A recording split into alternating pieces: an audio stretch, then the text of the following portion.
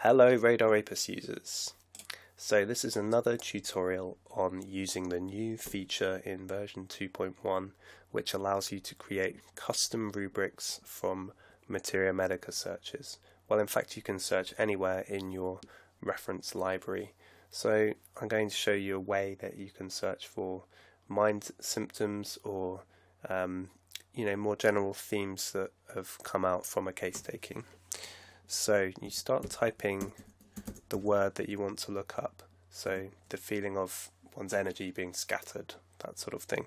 So it helps to put in the word, like feeling. You've got to think about how people would express it in approving to, because that's where I'm going to be looking.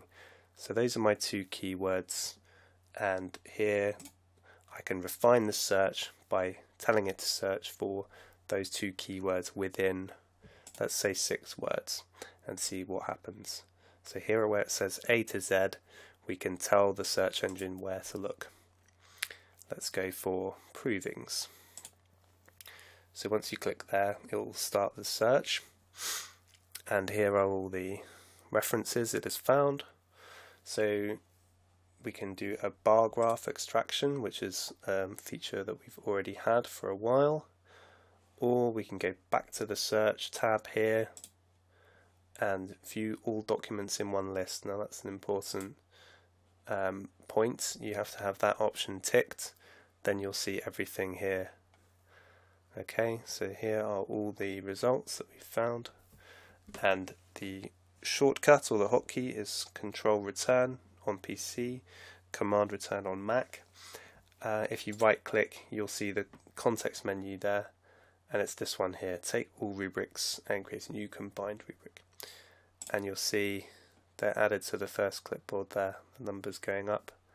Then it asks you to create a name, so you can just select all of that text and type in the name.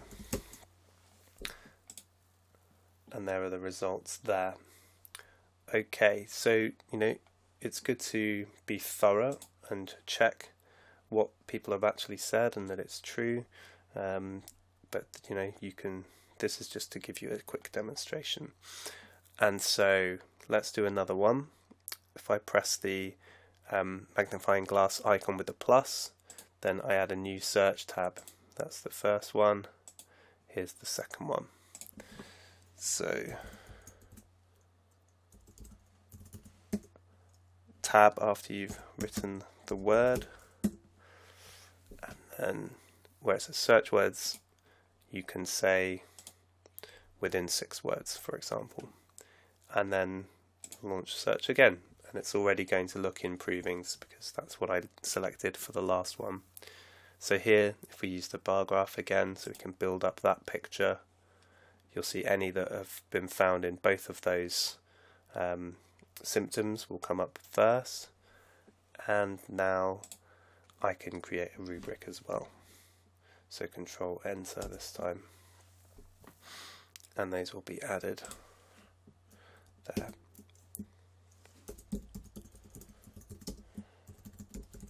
And I can name it there.